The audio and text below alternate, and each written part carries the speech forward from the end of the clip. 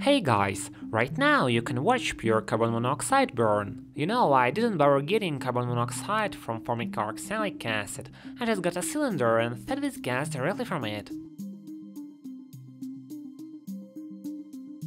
Here I've installed two glass tubes opposite each other, and from the left tube I'll now supply oxygen. Everything burns bright in oxygen, and carbon monoxide is no exception.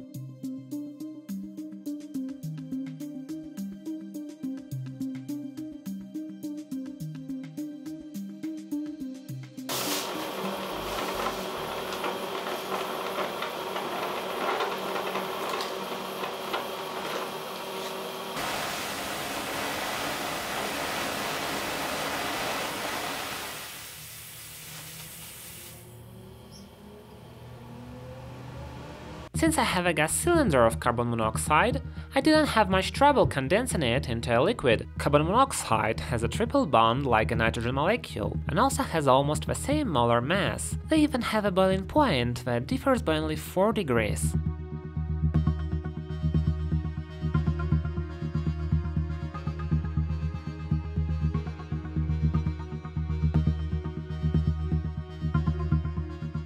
Here I pour liquid nitrogen on a test tube to remove the ice, so you can see the liquid carbon monoxide better.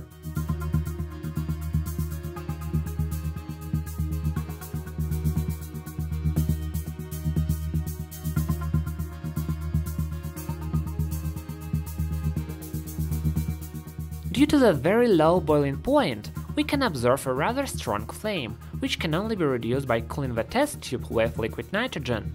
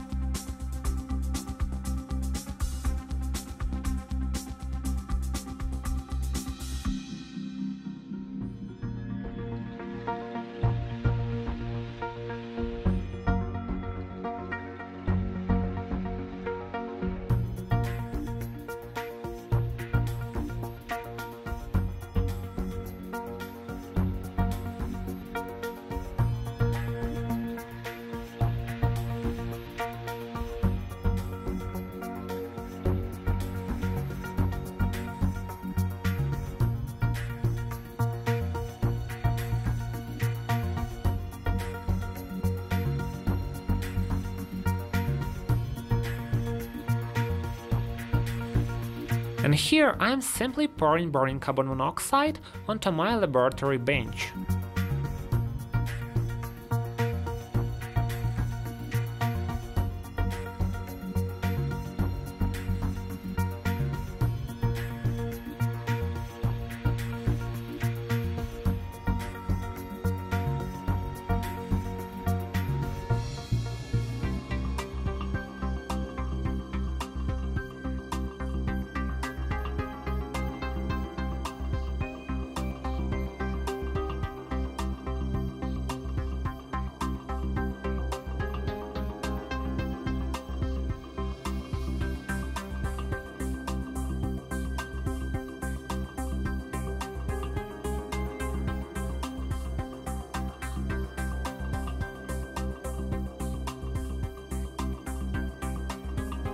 But what will happen if you pour burning liquid carbon monoxide into liquid oxygen?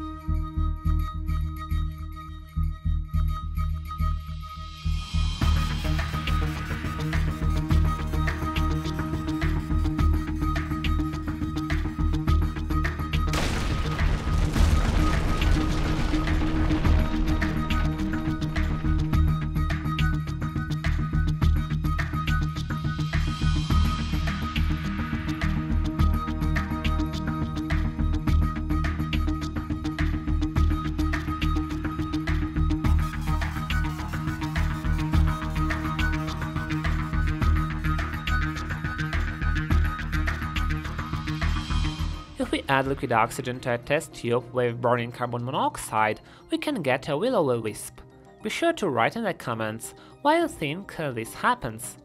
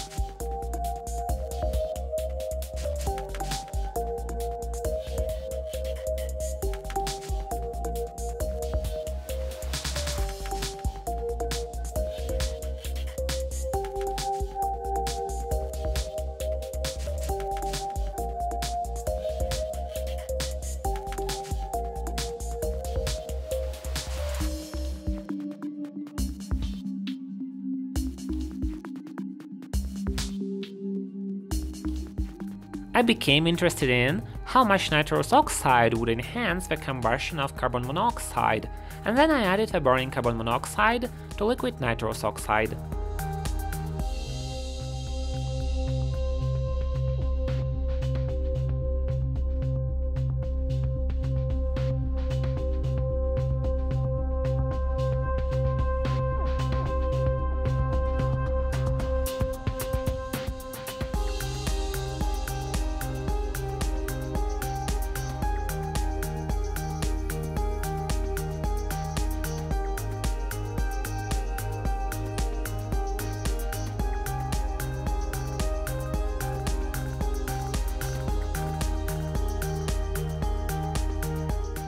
I didn't notice much of a difference, but to my surprise the nitrous oxide froze, and the formation of blue nitrous anhydride was noticeable in it, which you will agree is very strange for this reaction.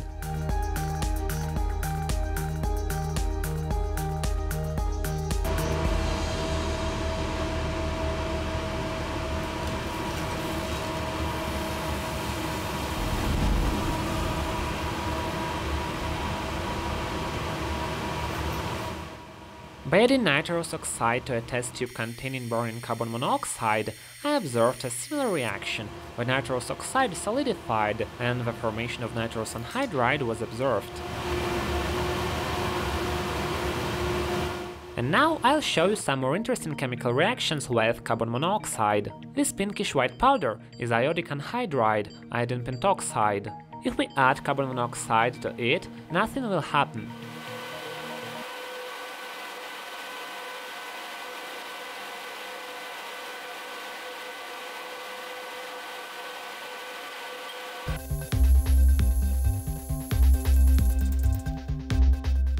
But if we heat it slightly, then the reaction with liquid carbon monoxide will occur very violently. Even before contact with the liquid itself, iodic anhydride powder reacts with gaseous carbon monoxide to form violet fumes of elemental iodine, and carbon monoxide is converted to carbon dioxide.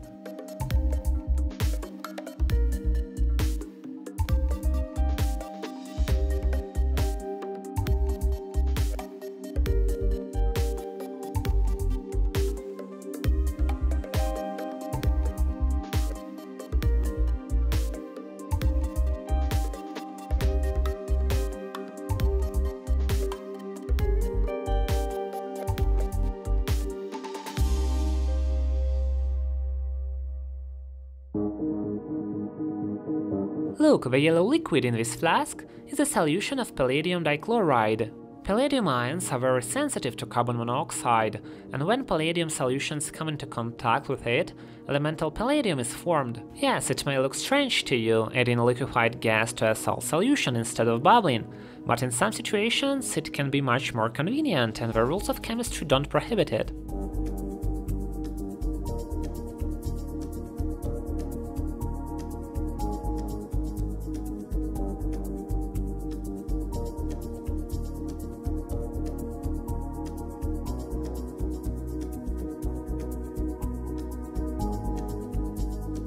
After the completion of the reaction, the solution became paler due to a decrease in the concentration of palladium dichloride, since a noticeable part of it turned into palladium metal. And this is the Tollens reagent. This solution, when interacting with reducing agents, forms silver in the form of a black precipitate or a shiny mirror. In addition to many organic substances such as aldehydes, sugars, hydroxycarboxylic acids, this reagent also produces a silver precipitate upon contact with carbon monoxide. The next very interesting reaction that I have prepared for you is the reaction of carbon monoxide with nitrogen dioxide. There is chromium hexacarbonyl in the test tube. Upon contact with nitric acid, this substance decomposes, and during this reaction, nitrogen dioxide and carbon monoxide are formed.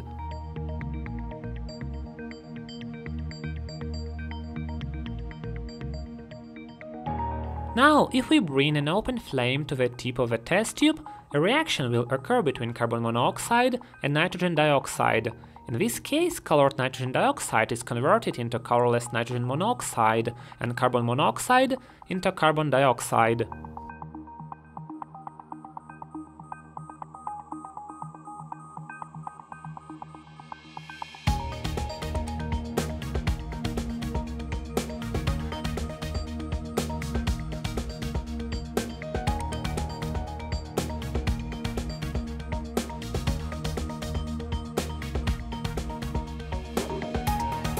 Well, now let's see what happens if I add liquid burning carbon monoxide to liquid nitrogen dioxide.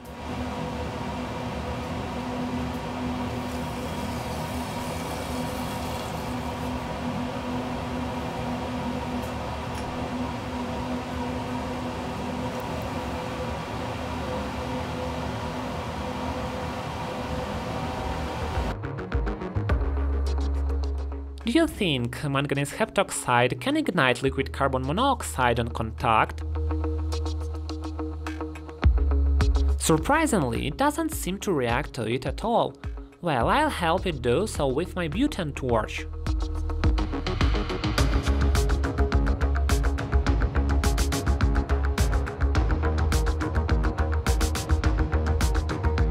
Here is a video about liquid carbon monoxide. I hope you liked it. Special thanks to all my patrons and especially Jeff Ramberg.